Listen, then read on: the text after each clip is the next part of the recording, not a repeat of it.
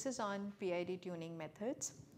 I am going to introduce you to the different tuning methods here and look into what could be the best applied on a particular scenario.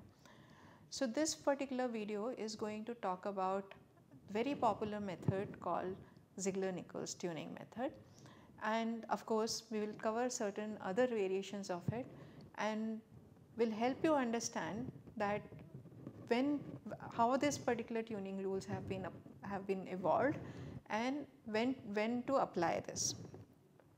Okay, let's see what the Ziegler-Nichols method is and what this particular PID design that we are talking about. In this tuning method, when we talk about tuning, our objective is to find PID parameters. What are those PID parameters? These PID parameters are proportional gain, integral gain and a derivative gain.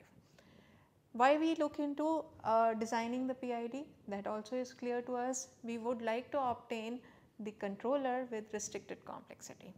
We would like to consider any system we would like to first simplify the process model and then design a control for a complex model and approximate it with a PID controller.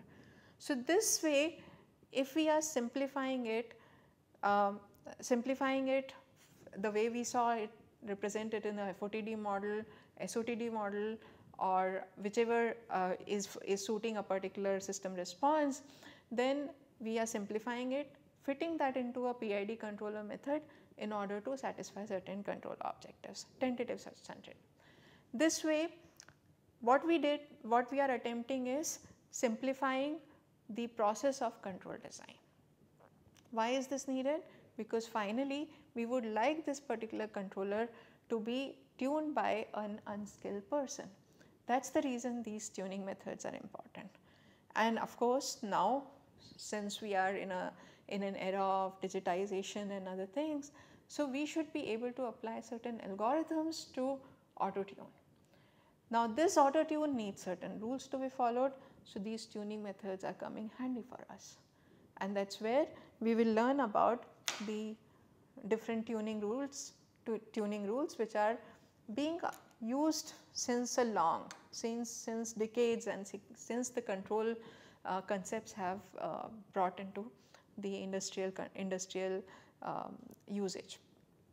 So the very old method is Ziegler-Nichols. Ziegler-Nichols suggested this method in 1942, but the important is to understand that this particular Ziegler-Nichols method, tuning method, how did they evolve, and after that once that they have evolved, what is the significance in terms of theory that has come up. So what they had done is, I mean, though it is designed in 1942, but still it is being used for auto tuning purposes, for at least starting point for any machine learning method for tuning the PID parameters. So when we see here how this particular method got evolved, the controller parameters are these controller parameters, how these methods are evolved. This is based on the determination of some features of process dynamics. There they did the control parameters, what the tuning rule comes up is then expressed in terms of the features by simple formulas.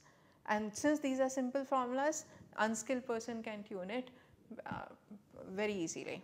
Now these are used typically for getting the good response for load disturbances, which is one of the control objectives that we have been stating it. So Ziegler-Nichols did a lot of simulations, but with manual assessment of these results, they attempted it and looked into, okay, this particular tuning is giving the best load disturbance and whatnot. The design criteria that they followed is quarter amplitude decay ratio. And what is that quarter amplitude decay ratio? But for example, I have a step response, so of a second order system. This is what I am drawing it here, and we get an oscillatory response, such that there is a first peak and a second peak comes in. So, this particular decay between the first and the second peaks is about quarter decay, and this is where the advantage comes up, is that okay, I am able to reach to the particular response very quickly and it settles down also very quickly. So, the peak is kind of quarterly, there is a quarter decay in the amplitude ratio here. Alright. Later on there are many other variations of the ZN method or Ziegler-Nichols method were suggested, that we will see some of them. So, ZN method has two parts. One is this first method, which is based on the step response. So, one is based on the time response and the other is on the frequency response. This slide covers the time response. Now, for example, your process is an integrator type. Now, if the process is of integrator type, then what you get here is a kind of a response that is plotted on the right hand side. So, the response has a delay, we can see that there is a delay and then it is an integrator type.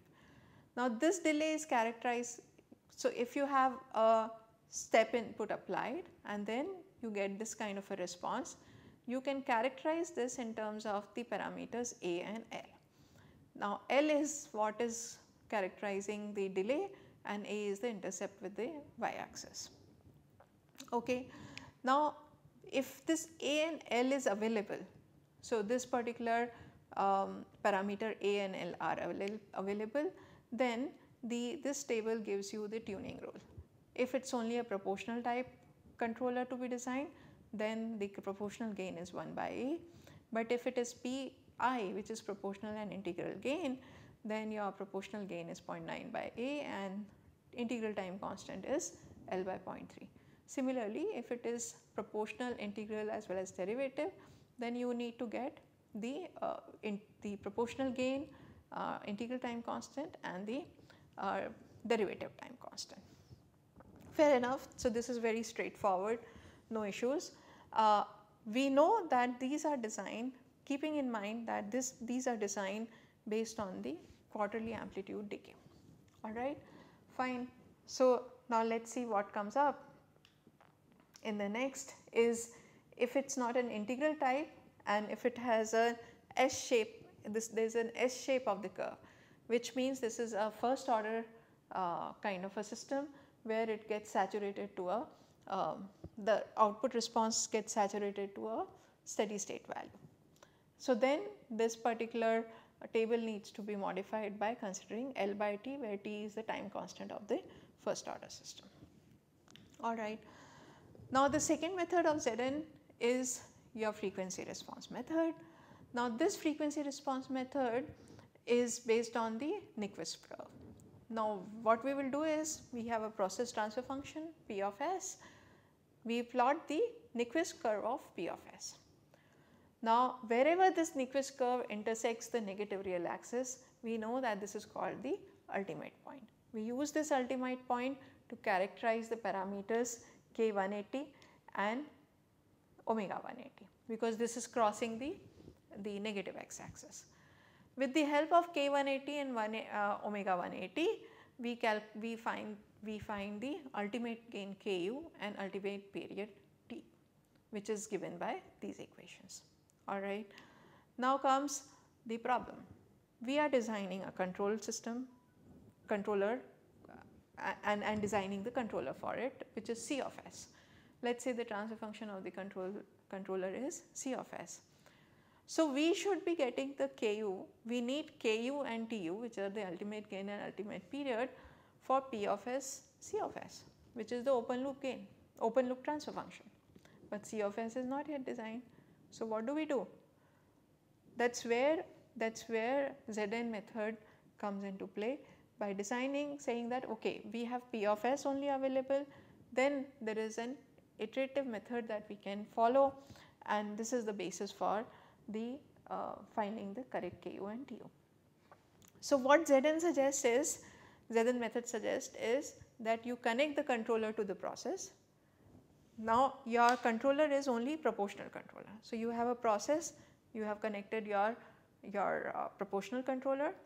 This proportional controller, you keep tuning it. So, you keep increasing the gain of it.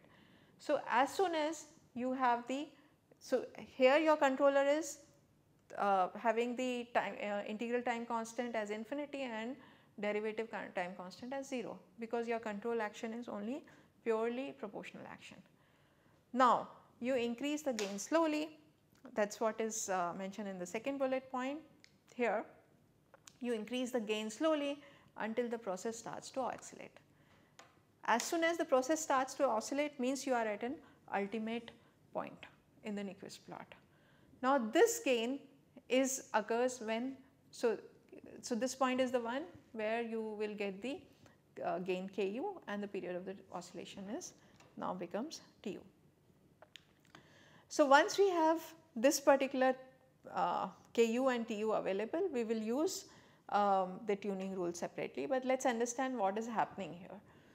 When we have let us consider a particular Nyquist plot, some typical Nyquist plot which is crossing the x axis only at this particular point, and this is what we call it as ultimate point. Now, this is what is the Nyquist plot for P of s, and now your controller is P, I and D kind or any combination of it. So, what happens with Pi and Pi? So if you are only applying the proportional control, then what happens? Your gain point moves radially outwards. So, this particular curve is now going to go to move towards a radially outward side.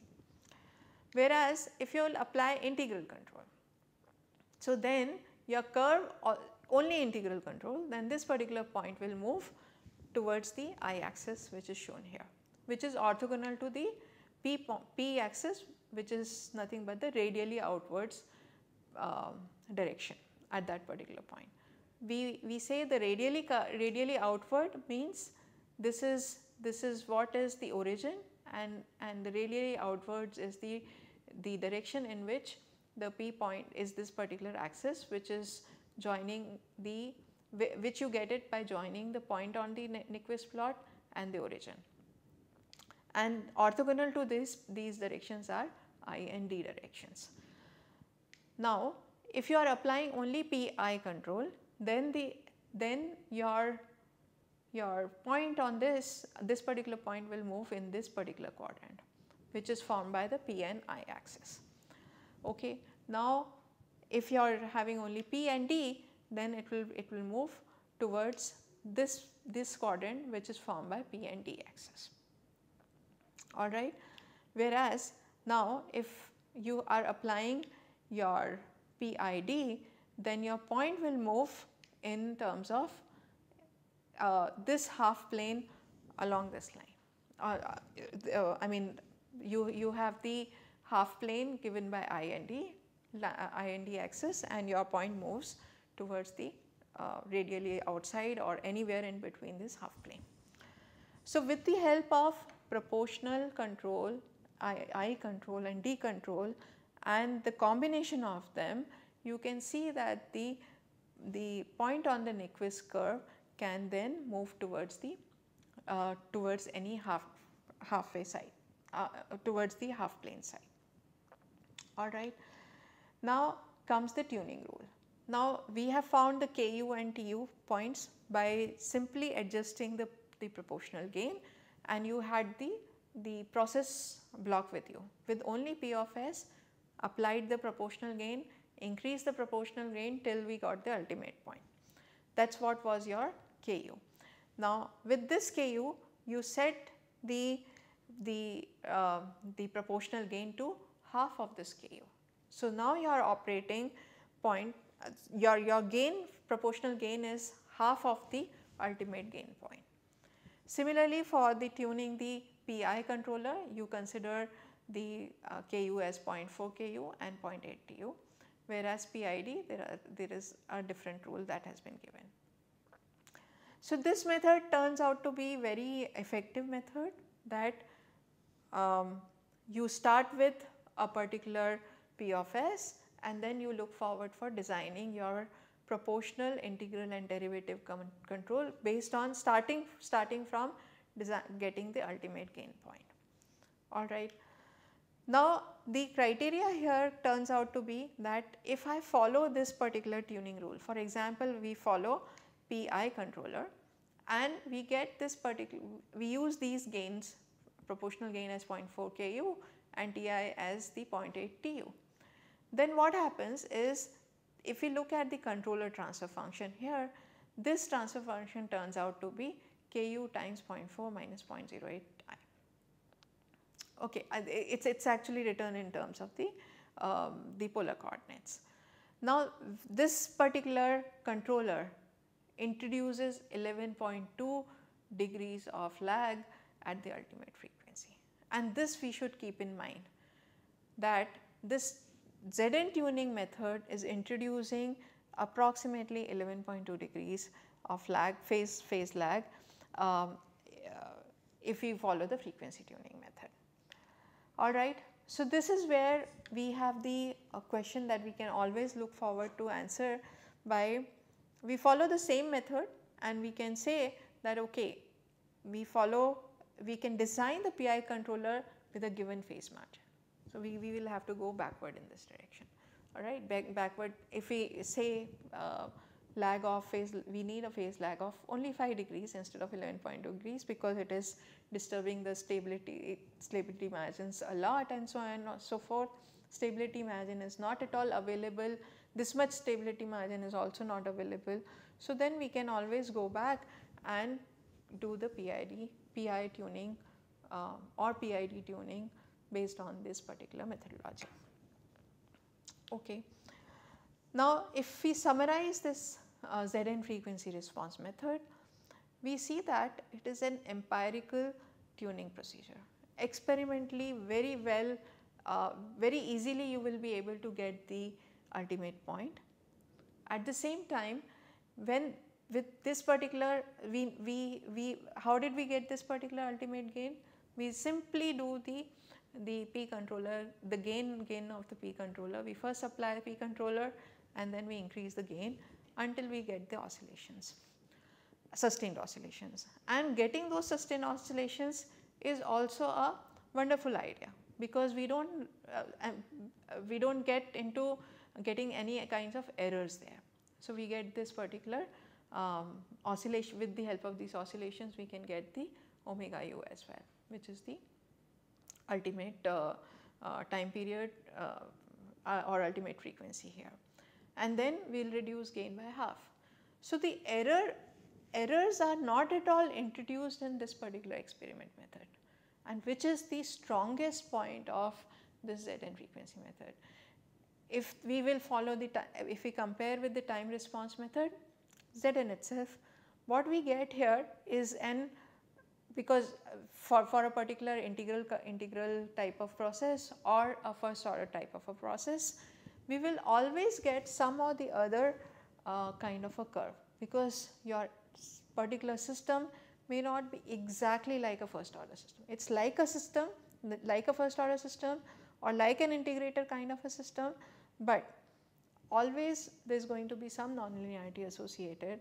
So, every time when you do the step response method, these particular values of A and L that we calculated will be erroneous somewhere. But the frequency response method is very powerful, because first of all you are getting everything in a very obvious manners. You are getting the proportional gain and you are simply getting the half, applying only the half of that particular proportional gain. So, the chances of errors introduced in this particular tuning is very low, and that is why it turns out to be a very powerful method.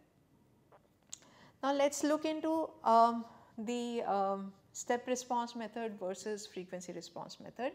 What is the difference, and once we know the difference, we will be mindful of that. So, let us look into this particular kind of a process transfer function, which is the integrator with a lag, which is given by which we say that it is described by two parameters A and L. Now as soon as we are kind of considering that this is an integrator kind of a process, we will say that okay, ultimate frequency and the ultimate time period and the gain, ultimate gain is turning out to be this. If we know the parameters, we will be able to get these ultimate point parameters very easily, theoretical way. And experimentally we know that if I apply these method, these particular values omega u, tu, ku, and apply it on the frequency response tuning, then we get this particular gain and this particular integral control. Whereas the step response was anyway in terms of A and L values. So if we compare between these values, what is the gain that you got with the step response and what is the gain we require for the frequency response for this kind of an integral type of integral with lag kind of a process, then what we have here is that we can see that there is you got the integral time constant as 3L, whereas in the frequency response method you got integral time constant as 3.2L. So there is a 10% difference between the two methods. Fairly okay. In practice we should not be very much equal kind of things. Almost equal is just that what we look at, and that is why things are working, and that is the reason PID control you do not need to tune it to very precise values and so on and so forth. In certain cases step response method will work, certain cases frequency response method will work, but at the same time we should know, we should be mindful of it that when we are designing with respect to the step response method, the proportional gain is approximately 40% more than that of the frequency response method. So what are the implications that could arise from it? Since the proportional gain is higher, the stability margins are compromised. All right, fine. Now let us look into the PID control. The equivalent PID control tuning rules for the step response as well as the frequency response. What we have is similar values. We can see that integral time constant and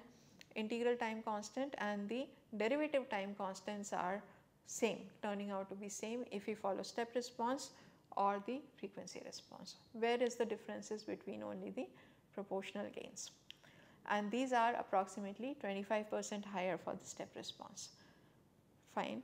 So we are again noting down that this step response method, if we will follow for Zn tuning, the proportional gain is slightly higher than that of the frequency response for the same process.